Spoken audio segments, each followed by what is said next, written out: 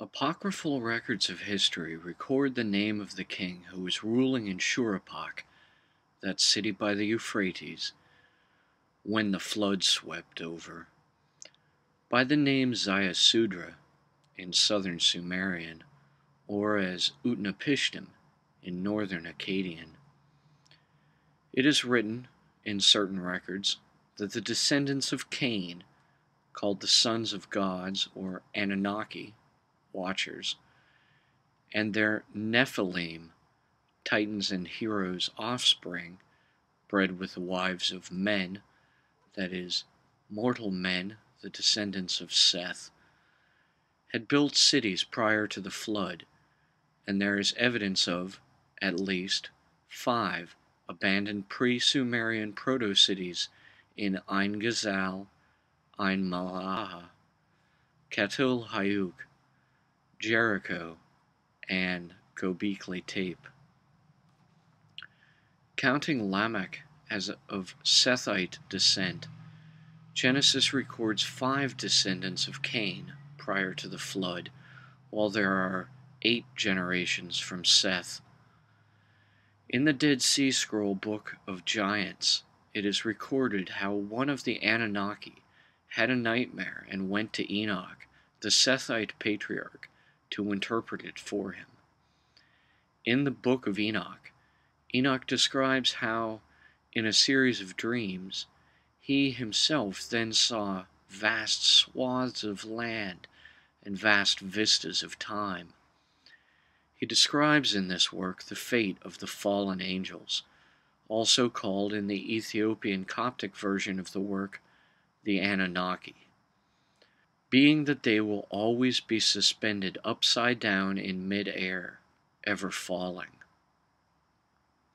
It is recorded in later legends, confer Lewis Ginsburg, also that these rebel angels, led by Shamiyaza, according to the Book of Enoch, were cursed by the Holy One, blessed be He, to be made of 1/2 fire and 1/2 air, ever burning as they fell.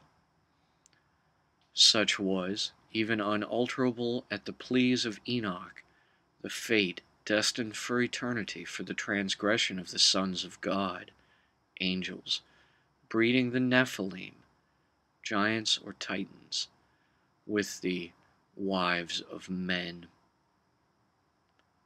So, to eradicate the bastard Nephilim, to erase their unholy cities, and to punish mankind for their dealings with them, God sent the flood to destroy the whole world.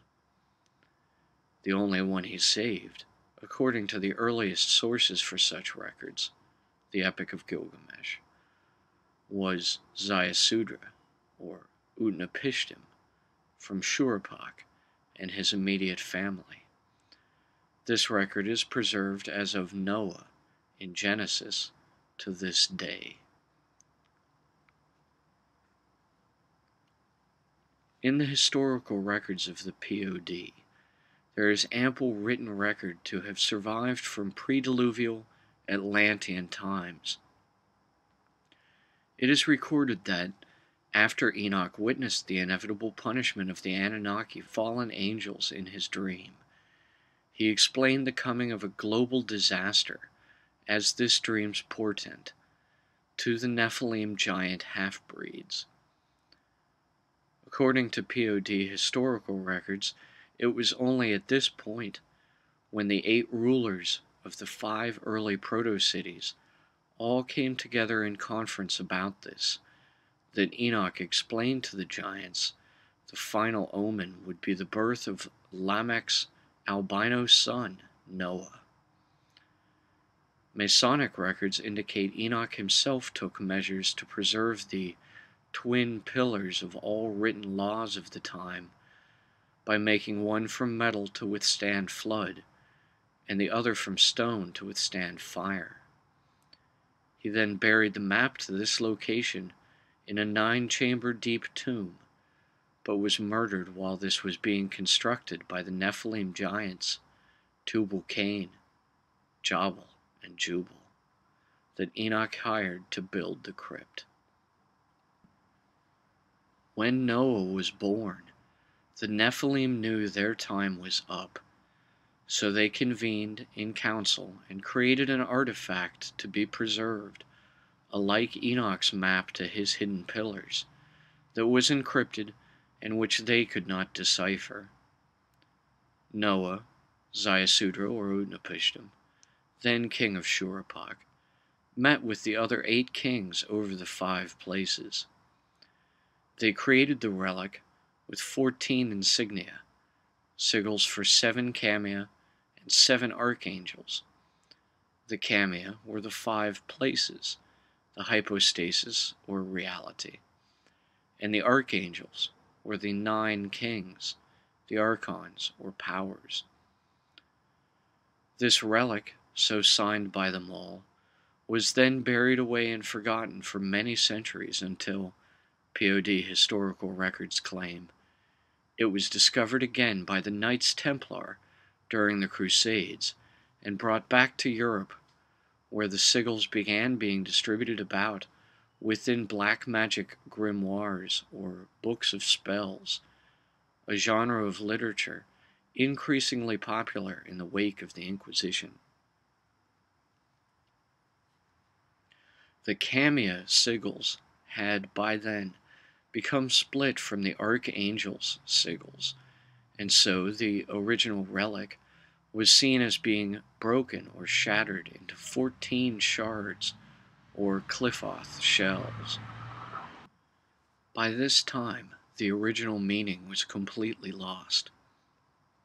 Some, myself included, might be inclined to say the original meaning, being a pact between the 9 over 5, had already been lost with the creation, in early Babylon, of the number-square talismans associated with the 7 planets, the 7 archangels, the 7 Kamea sigils, and the 7 days of the week.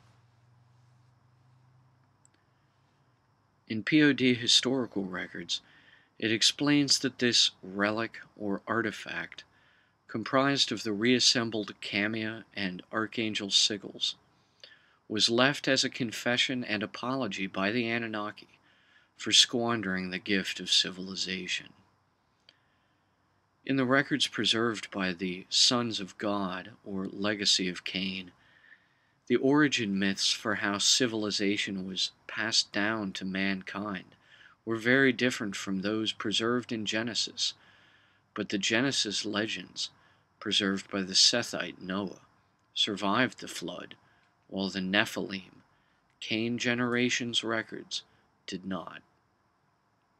They are, however, preserved in the POD's historical records via the Akashic records, accessible telepathically from now, that existed at that time. Thus, it is recorded that the Anunnaki themselves believed civilization to have been passed down to mankind by a small colony of time travelers from humanity's far-off future. This contradicts the Sethite records of the Anunnaki as being aliens from the nearby planet Nibiru. Nevertheless, the POD's records explain the Anunnaki themselves preserved a tradition that they had originally learned to civilize themselves and form a system of communal government shortly after a UFO crashed in Antarctica. The indigenous proto-hominids took the wreckage of this time machine and rearranged its parts into the original model for civilization, Atlantean democracy, erecting geometrically ideal architectural edifices around the crashed UFO's parts along the spiral Avenue of the Dead. Shortly after this, it is said, short-lived relations existed between these proto-hominids and time travelers from the future, but this was ultimately cut short by an unexplained event. The surviving records of history from the region in that area, however, all describe the destruction of this proto-civilization in the flood.